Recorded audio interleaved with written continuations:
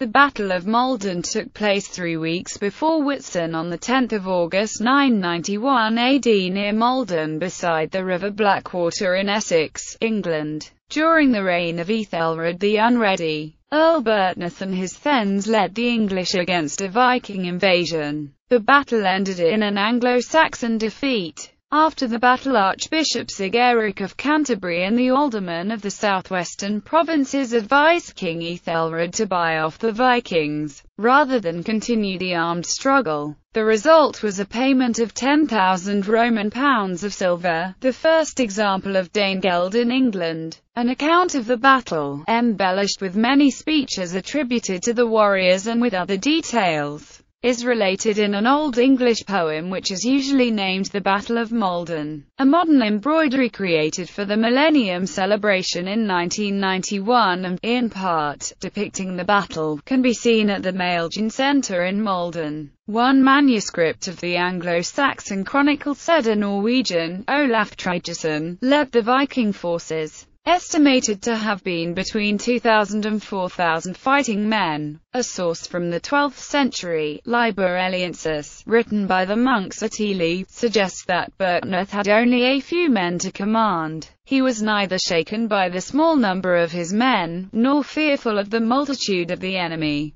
Not all sources indicate such a disparity in numbers. The poem The Battle of Maldon. The Battle of Maldon is the name conventionally given to a surviving 325-line fragment of Old English poetry. Linguistic study has led to the conjecture that initially the complete poem was transmitted orally, then in a lost manuscript in the East Saxon dialect, and now survives as a fragment in the West Saxon form, possibly that of a scribe active at the monastery of Worcester late in the 11th century. It is fortuitous that this was attached at an early date to a very notable manuscript, Ass's Life of King Alfred, which undoubtedly assisted in its survival. The manuscript, by now detached, was burned in the Cotton Library fire at Ashburnham House in 1731. The keeper of the collection, John Elphinstone, had transcribed the 325 lines of the poem in 1724, but the front and back pages were already missing from the manuscript. An earlier catalogue described it as fragmentum capiturae calca mutilatum. As a result, vital clues about the purpose of the poem and perhaps its date have been lost. At the time of battle, English royal policy of responding to Viking incursions was split. Some favoured paying off the Viking invaders with land and wealth, while others favoured fighting to the last man. The poem suggests that Byrhtnoth held this latter attitude, hence his moving speeches of patriotism. The Vikings sailed up the Blackwater, and Byrhtnoth called out his levy. The poem begins with him ordering his men to stand and to hold weapons. His men, except for his household guard, were peasants and householders from the area. He ordered them to send steed away and stride forwards. They arrived on horses but fought on foot. The Vikings sailed up to a small island in the river. At low tide, the river leaves a land bridge from this island to the shore. The description seems to have matched the Northey Island Causeway at that time. This would place the site of the battle about 2 miles southeast of Maldon. Olaf addressed the Saxons, promising to sail away if he was paid with golden armor from the Lord.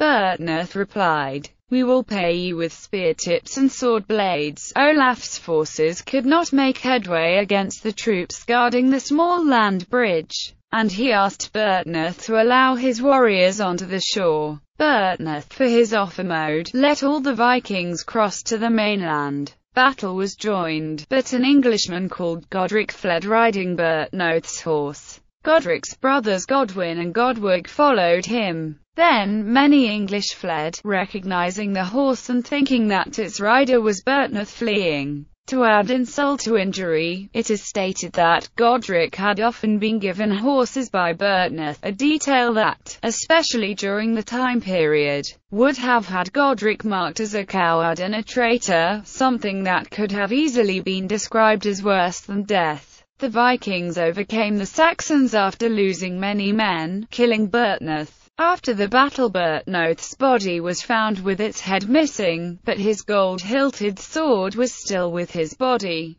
There is some discussion about the meaning of off-air mode, although literally meaning over-heart or having too much heart. It could mean either pride or excess of courage. One argument is that the poem was written to celebrate Bertnoth's actions and goad others into heroic action, and Bertnoth's action stands proudly in a long tradition of heroic literature. Another viewpoint, most notably held by J.R.R. Tolkien, is that the poem is an elegy on a terrible loss and that the monastic author pinpoints the cause of the defeat in the commander's sin of pride, a viewpoint bolstered by the fact that off-air mode is, in every other attested instance, used to describe Satan's pride. There is a memorial window, representing Bertnoth's dying prayer, in St. Mary's Church at Maldon. It is believed by many scholars that the poem, while based upon actual events and people, was created to be less of a historical account and more of a means of enshrining and lifting up the memories of the men who fought and lost their lives on the battlefield protecting their homeland, especially in the case of the English commander of the battle, Bertnoth.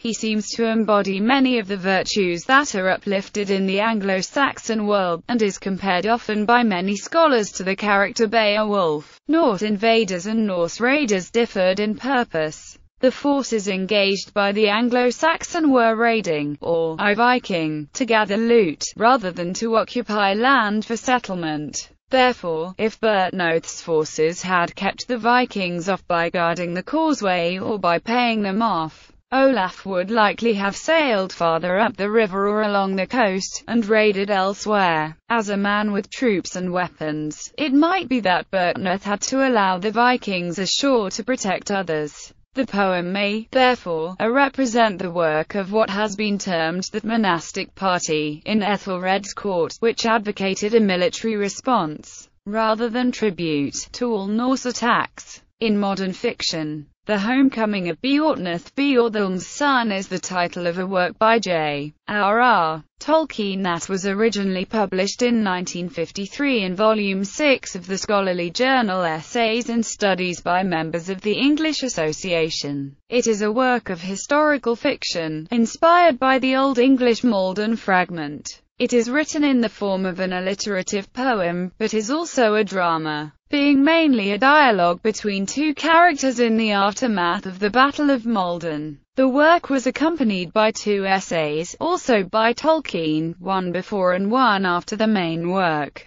At Maldon by J.O. Morgan is a book-length poem retelling the story of the Battle of Maldon in modern English. K.V. Johansson's short story, Anno Domini 991. In the collection The Storyteller and Other Tales is a retelling of the Battle of Maldon. In one episode of the science fiction novel Pelandra by C.S. Lewis, the protagonist finds himself shouting a line out of the Battle of Maldon as he fights the Unman, a demon-possessed scientist. The Swedish best-selling historical novel The Longships by Frans G. Bengtsson includes a long fictionalized account of the Battle of Maldon, described from the Scandinavian side. In David Drake's short story As Are Strength Lessons in Keith Laumer's Bolo series, a sentient tank named after the Battle of Maldon discusses the battle with a human officer. They consider whether Bertnoth and his men acted nobly or failed in their mission to protect the land and people from the Viking invaders.